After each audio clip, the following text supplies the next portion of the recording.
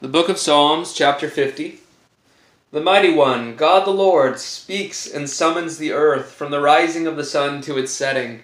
Out of Zion, the perfection of beauty, God shines forth.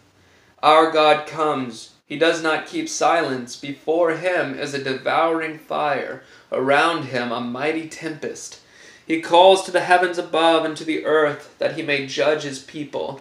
Gather to me, my faithful ones, who made a covenant with me by sacrifice. The heavens declare his righteousness, for God himself is judge. Selah. Hear, O my people, and I will speak. O Israel, I will testify against you.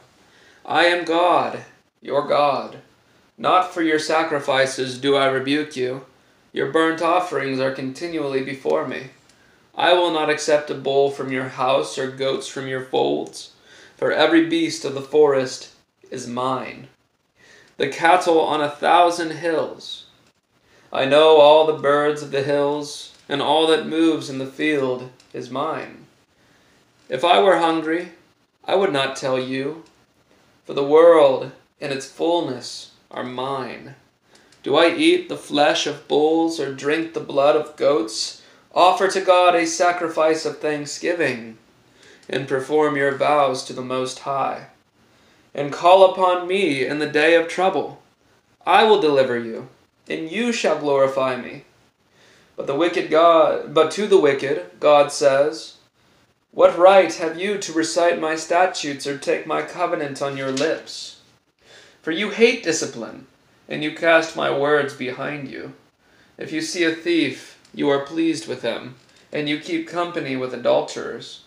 You give your mouth free rein for evil, and your tongue frames deceit. You sit and speak against your brother. You slander your own mother's son. These things you have done, and I have been silent.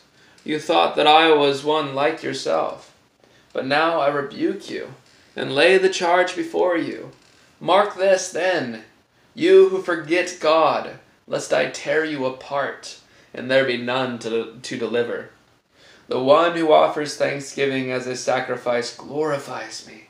The one who orders his way rightly, I will show the salvation of God. Amen.